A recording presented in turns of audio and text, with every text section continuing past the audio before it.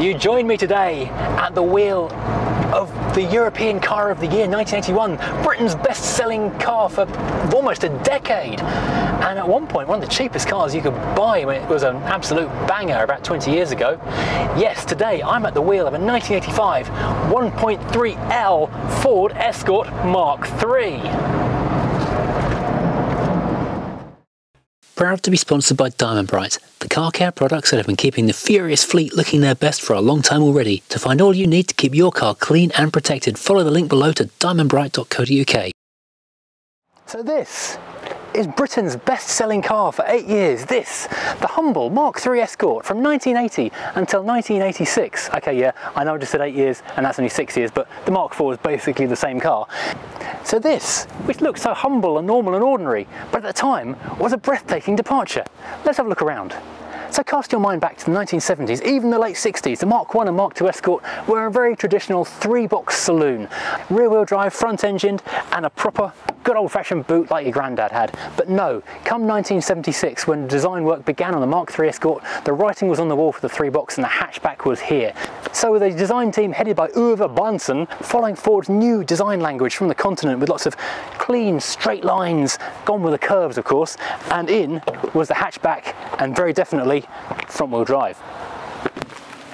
Around the back, very obviously this was no longer a saloon, it was a hatchback. Oh, that goes up a long way, doesn't it? And this bit here, this little bustle back, known as the aero deck in Ford speak. Not only was this great for the consumer, giving them a huge boot in the back of the car, it was great for economy and also for company-wide fuel efficiency because it gave the car a drag coefficient of just 0.037, which is class leading at the time it was launched. And let's not forget these lights at the back. Look at the ridging on these things. Ridge lights were such a massive deal back in the early 80s and late 70s. Big Fords like the Granada, Mercedes and the W123. Mercedes claimed the idea was that the ridges would create little air pockets and so they would stay clean enough for longer in bad weather. But in reality, everyone just thought they were really cool. Now here at the front of the car, the new Ford design language meant a couple of things. First of all, this more kind of integrated front end. Everything was wrapped around more. Gone were even the square headlights of the Mark II, which were still wrapped around by the grille. This is all separate units. It wasn't quite the full wraparound of the Sierra, which was coming later, but it was integrated into the bodywork. And also, sort of copying other Fords of the era, this black plastic louvered grille was very much Ford's corporate face of the early 80s. Being a Mark III, not a more stylish Mark IV, this has still got metal bumpers, although they are a 3-piece bumper, so the wraparound plastic end does give you a bit of cheapness if you have a minor collision and need to repair that. Now the car we've got today is only a lowly 1.3L, so trim details are few and far between, and you'll see these wheels are standard steel wheels with not even a hubcap, just a little tiny dog dish in the centre. How basic is that? We'll see how basic it is on the inside as well in a minute. But at the time the car was launched, it was such a fresh thing. It's completely original and new. It was a massive sales hit as well, selling over 1.5 million before the car was discontinued at the end of its run. Now, inside the car, and it's a little tight getting in the front because it's a 5-door, the front doors aren't that long. Now, by modern standards, this doesn't feel massively spacious, but by comparison with cars of the era, it's actually rather good. So you've got decent headroom, the doors are extremely narrow and quite thin, so you've got fairly good elbow room both sides as well. Now there are a few trim levels, being a Ford that always are, and this is an L, which is one up from the bottom, so you don't get a lot of goodies in the thing. Now people look at this with a modern eye and criticise it for being a bit haphazard and a bit square and edgy, but compared to the Mark II, this was again a big step along. So it was new and fresh and exciting in 1980. Now, astonishingly, for a company that's so hell-bent on cost-cutting, there were actually 3 different dashboard mouldings on this car, depending on the trim level you got. There was an absolute base model one, which didn't even have a centre speaker or centre air vents. Then there was a mid-range lower for Ls and things, which did come with a centre speaker grille and centre speakers, but was unpleasantly hard plastic. And then there was the padded version for the top of the range. So for a car company trying to save pennies everywhere it could, that's a remarkably lavish level of moulding they've done. Now, starting over on the door, as I mentioned, it is ridiculously thin. I mean, it's that thick. It's as thick as my hand, no more. So I don't know what the crash protection would be like if something came in the side of the car. There's not a lot in it, apart from the keep foot window, fairly obviously. rather modern looking plastic door handle which doubles as the unlocker, so there's no separate button or mechanism to waste pennies on there. Just push the button down to lock it on the inside, pull the door handle to unlock it. You have the extravagance of a separate door handle and a huge door bin down the bottom, so you can fit a lot of sweetie wrappers in there. The material is all just kind of a soft touch vinyl, which has worn incredibly well. It's got the elephant hide pattern on the top and the bottom. In the centre, it's the same kind of perforated pattern as you get in the ceiling of these things, or virtually, but in a far thicker material. Now looking up, you have the luxury of an adjustable mirror. An adjustable mirror. Don't get too carried away, because the one on the left is the old-fashioned open the window and push it with your fingers model of adjustability. Although that is fairly lavish, because the Popular, ironically named Popular, didn't even come with a passenger mirror at all. Now we have the dashboard, which, as I say, was quite an advance in ergonomic styling, and the arrangement of controls and switches were quite a big thing. So starting over on the left, we have this large area, which I'm going to call my tea shelf, because it is. This is the start of the modern day tea shelf. Things have moved on from the P6, which was cowled, older cars which had the pull-out wooden tray. This is a permanent plastic tea shelf, ideally placed for your travel cup of the modern era. It's lightly sloped, so things roll into the dip away from you, and it's got a lip at the front. This is actually described as a tea shelf in some literature I read the other day. I don't know if maybe one of my videos had fallen through a wormhole and they'd read it back in the early 80s, but yes, this is the embryonic modern day tea shelf. This is where Rover R8s evolved from later on. Also, if you look in the glove box, there are two more smaller teacup holders, so you can have a proper Dagenham tea shelf party in here. I'm struggling to think what the traditional food of Dagenham would be. I'm going to say fish and chips and, I don't know, London Pride or a Carling, or just a good old cup of tea. Now this is not a base model, this is an L, so this speaker blanking plate is just a speaker blanking plate. The option was a basic radio and one speaker, which is just cruel, so much punishment, frankly. And this whole thing is just solid angles. There's a very slight curve to the top of it, but mostly it's just squared off and geometric solid shapes. And then your instrument binnacle in the center, very, very hard texture plastic, and it's got your dials in there obviously, and like on a Mark II Granada, you have your heater controls vertically stacked to the left of the dials.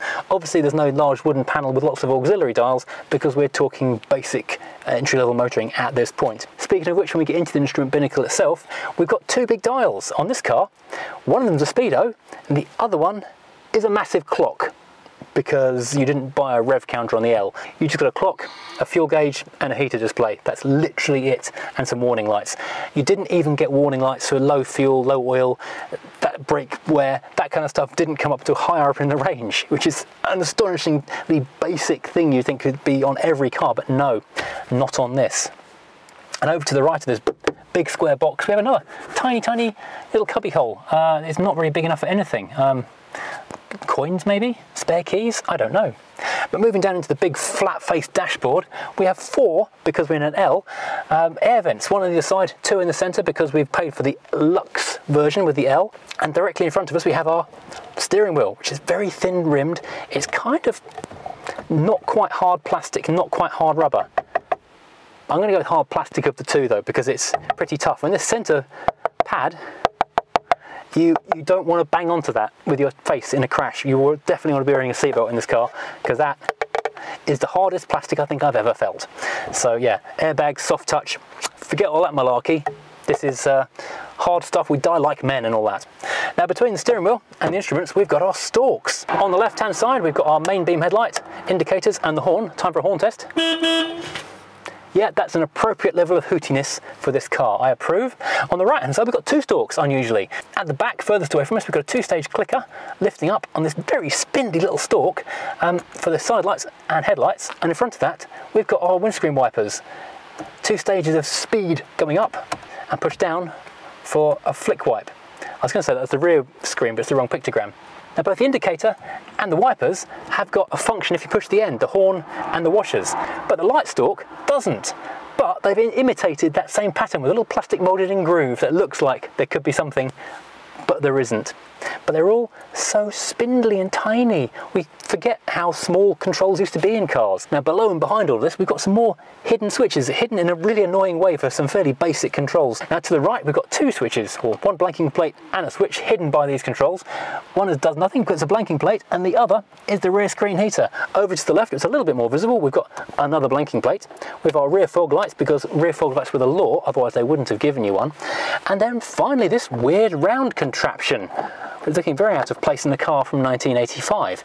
This is the choke. This is probably the last ever vestige of a choke you'll see on a Ford car, because by this point the automatic choke had come in and was proving very unpopular because it wasn't particularly efficient or reliable in those early days. But yes, so this one still has the good old-fashioned manual pulley-outy choke. Now in the centre, this did have a radio as standard. Now the L did get a radio. This has lost its original one but has now got a fantastic period correct sharp aftermarket one, which has got not only a cassette player, it's got auto reverse, and it's got a graphic equalizer. Oh my word, this thing is so cool. Oop, copyright music. Now because this is super duper posh, this has got 4 loudspeakers, and you can tell it's got 4 loudspeakers partly by looking at the car and seeing 4 loudspeakers. 2 of the front ones, or the 2 front ones, are down here in pods in the footwells, which is a ridiculous place, and it does eat into your foot real estate quite significantly in this kind of same blue as the door cards and the carpet. But also you've got this faded thingy down here by these pop-out tape holders. Wow, that launches the tape into your hand or your face. That's so violent. Be careful with that. That could hurt yourself. Have someone's arm off with that. So you've got the pointless fader, which I always say every time I review one of these, I say was pointless and ridiculous and just introduced crackles. And I get comments from people saying, oh, but they were great, I remember them. Yeah, I remember them too. I was there as well. They were rubbish in the 80s, they were rubbish in the 90s, they're still rubbish in the 2020s. Nothing's changed, it's just a gimmick. Oh, dear me. Now we have more T-shelfery above our fader and dangerous cassette holders. We've got a great big tray, which is big enough for a modern day iPhone 10 or something. It's huge.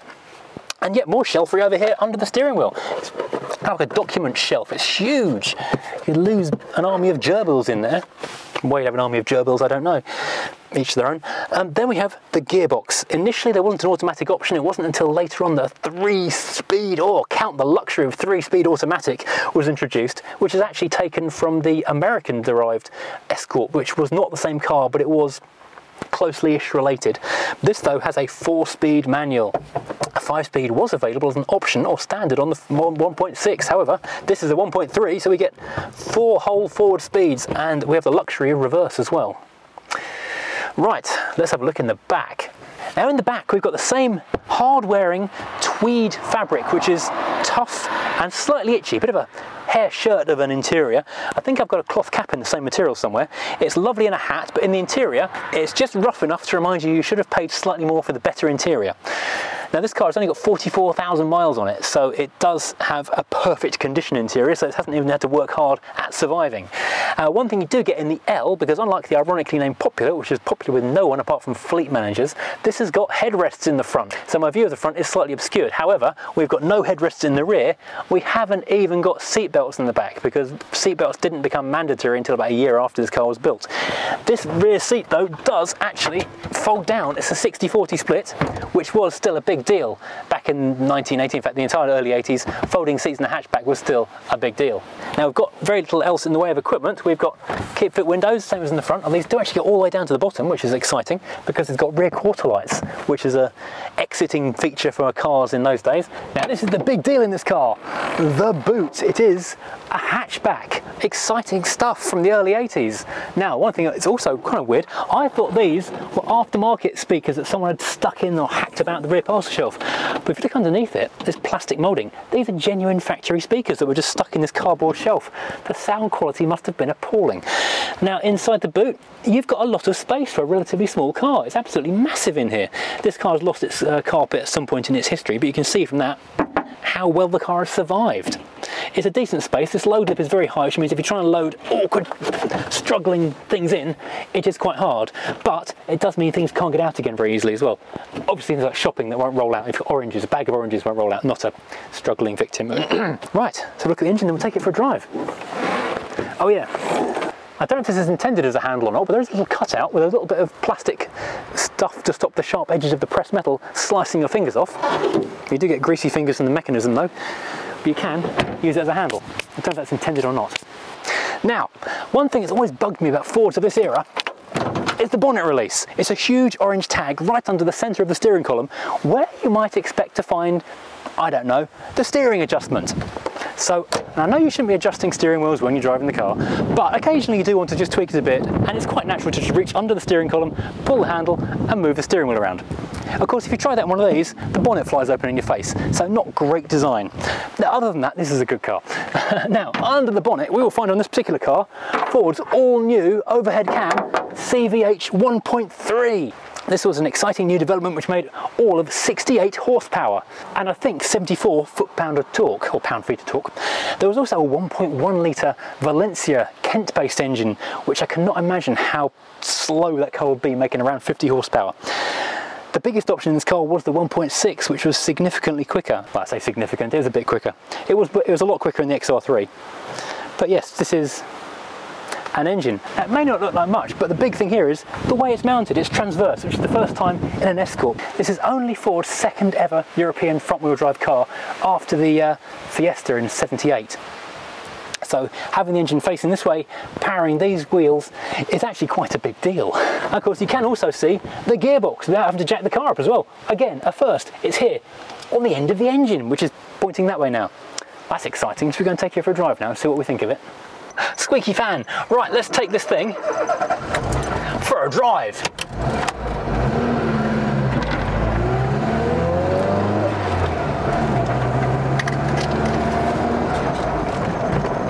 Wow, this takes me back. I had a number of Mark 3 and 4 Escorts back in the 90s, starting with an utterly horrible orange 1.3L, the same spec as this car. I have zero fond memories of it. Then I had a Laser, which is a very late Mark 3, and a Mark 4, which was the most I ever spent on an Escort, which I think was £1,000. So yeah, this was austerity motoring at its finest back in, well, the early 80s. And very, very austerity in the 90s when I finally got my hands on it. Now this particular car is a 1.3L from 1985. It's a fairly late one, but the spec hadn't really changed and certainly hadn't improved. It's a basic car for people who just wanted basic transport, and that's kind of what they got.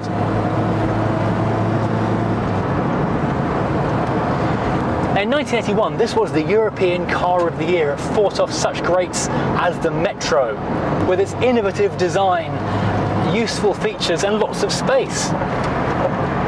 Now, when it was first launched, it did get a lot of criticism for the handling because the cast and camber of the front and rear wheels were kind of going the wrong way, which did give it some slightly rough handling and skittish ride. In 83-84, they updated that with the new suspension mounting points from the Orion, and that massively improved things. And being a later car, this is a lot better. It is independent suspension all round, a massive step on from the Mark II with its leaf-sprung rear. This is McPherson's struts at the front, trailing arms at the rear, all coils, disc brakes at the front, drums at the back. No ABS, obviously, no power steering, but it's a very light car. It's about 850 kilos, I think, so you don't really need it. However, with only 68 or so horsepower on tap, a steep hill does mean you want to be shifting down from top, which is 4th, down to 3rd. And the brakes are respectable, but coming down from 40 to 30 on a hill, you need that downshift to help stop the car as well.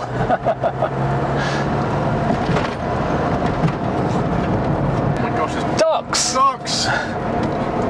We're being waddled at. There is waddling happening. There's extreme waddling occurring in front of the car. Now, being a Ford, there were lots of trim levels on this thing. Obviously, the most basic one was the Popular, which was astonishingly Spartan. No headrests, no passenger mirror. Oh, you're lucky to get wheels on the thing. Next up was the L. This one was a very popular model because you got just enough luxuries to make it feel comfortable. Radio headrests, that kind of thing. So you didn't feel like you're living in poverty, but it was a cheap car. Then you got things like the GL, the Gear, and of course the XR3, which was available from the very beginning on this thing. There was fast motoring at the outset. And there was a car for everyone as well. The 3-door and the 5-door hatchbacks, obviously. And then you had the 3-door estate version, and a year later the 5-door estate version, and then there was a van as well, and of course the convertible. There was everything. There was a car literally for everyone. So no matter what level of power, what level of trim, what body style you wanted, there was a car that would fit your budget and your needs. Fords really were a car for everyone. This hill looks quite steep, so I'm going to drop all the way to 2nd. Can't tell you what I'm revving to, because I'm revving to 236, I believe, at the moment. Oh, 237. That's a lot of revs. It's past my dinner time. That many revs. And that hit us to 40 miles an hour. So yeah. Now, as I said, the suspension is improved from the early ones. It's still a little bit bouncy. As we go over these little bumps and undulations, the car does kind of lift on its springs quite happily. Quite a joyful little thing. It does roll pretty hard into corners though. The XR models were much improved with their lower suspension. This though was just well, not so good. You really do notice the lack of the higher gear, because 4th is just a little bit too thrashy for anything over 40 miles an hour. Oh, steep hill again.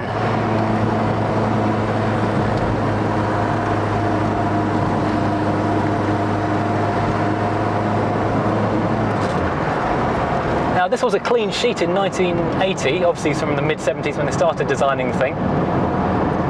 And that meant they kept on with it. So when the car was updated into the Mark IV, it was still the same car, just with curvier bodywork. Nothing really changed.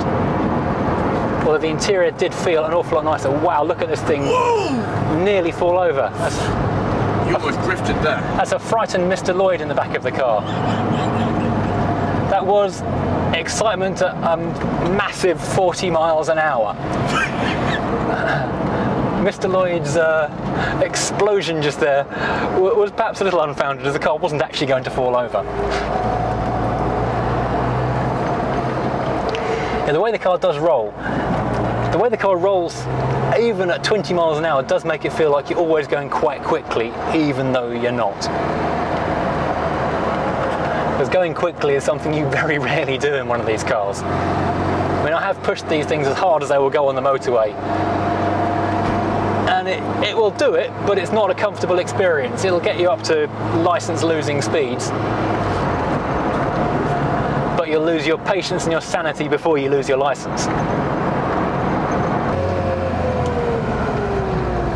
Back in the 90s, when they were advertising ABS, there was a Ford advert, which I think it must have been a high-spec Sierra, trying to get, well, experiencing a sudden tractor. This is not a situation you would find yourself in with this car. At 40 miles an hour, you'd still be modulating your foot. I'm hoping not to go in the back of the thing. And that trundling tractor was just about the limit of this car's overtaking abilities. Now it's interesting this car is still called the Escort, because it nearly wasn't. I was going for 5th gear then, it wasn't a 5th gear. Originally, it was going to be called the Erica, but there was objections from 2 sides of the channel from that one. In England, the Escort name was just too fondly remembered for people to break away from it, so they couldn't really step away. It wasn't until the Mark V and VI were really such poor cars, they had to kind of make a clean break and go with the Focus. They finally killed the Escort name. And in Germany, Erica, apparently, I've not heard it myself, oh, straight into Compton, Erica was a popular marching song from the Second World War, and some, you know, obviously unpleasant connotations only 30 years after the end of the war, so that got knocked on the head for that reason as well.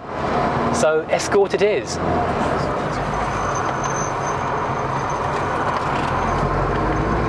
These things were also a hit with the salesman, because you could load these cars up with so many options. Tilt slides, sunroofs, central locking, alloy wheels, body kits, all kinds of stuff to bump the price of your Mark III Escort a little bit more in favour of the salesman's commission. Of course, not all of them got much at all. This one's got basic wheels, not even hubcaps on this car. So whoever spec'd this car was clearly saving a few pennies. Did you see that? Around 1916 valve go past. Wow. And the visibility out of these cars is just astonishing, because these A and B posts are just spindly thin. You can see absolutely everything around you. And looking into the rear of the car, we've not only got the quarter lights in the back of the door, we've got additional windows in the C posts. And 0 to 60 time on this car was about 11.9 seconds. And the top speed apparently on the 1.3 is 98 miles an hour officially. The speedo reads to over 100. It goes to 140 on the dial, because they had the one for all the cars. It was woefully inaccurate by the time you got to the top, and if you did hit 98, it reckoned you were doing over 100. But there is, although it's a very basic, kind of, as I say, austere car, there is a likeable just dependability about the thing. It makes you feel welcome. It's like you're in an old friend when you get into an Escort. Comfortable seats, well-placed instruments, well-placed controls. It's like coming home in a way, even if you've never driven one before. It still just feels just natural. And there's something about an Escort that you've seen so many of them on the street, on people's drives. You've had an aunt, an uncle, a grandparent had one. It's just part of your life. It's the background of society. It's street furniture almost. It's kind of a shame that you don't see Mark 3s and 4s around anymore. It's almost funny to me now not to see them anymore, if that makes sense. The gearbox, although it's only a 4-speed, is nice to use. It's very light, it's a little bit notchy, but not as notchy as a lot of things. It just kind of drifts into gear without any hassle. It's a nice little gearbox, really. So everything on the car is easy to use. The pedals aren't too heavy. The clutch is quite a long throw and the biting point's fairly high up, but it's not a difficult thing. That may be because it's on its original clutch. It's only got 44,000 miles on it, but I'm guessing that's never been changed. Now, I've not done a 0 to 60 on this car yet. Now, because it's not particularly powerful, I'm going to give it the benefit of the doubt and do it downhill. Are we ready? 3, 2, 1, go! 20, 30, 40, 45, 50, 53, 55. Okay, gave up on 60 before the corner came. I'm not calling this car rapid, but it is a lot of fun. The thing about a bouncy, jouncy old car like this, you get it onto a back road, you don't have to go horrifically quickly for it to come alive, really.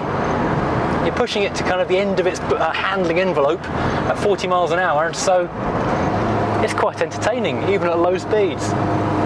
The thing is though, you really do notice the NVH, noise, vibration, harshness. The sound deadening I'm guessing on this car is minimal at best, because it is quite loud. The road noise is intrusive, the engine noise is intrusive, a lot of rumble. Not much wind noise, interestingly. The only real intrusion in terms of wind is the fan, which squeaks like crazy.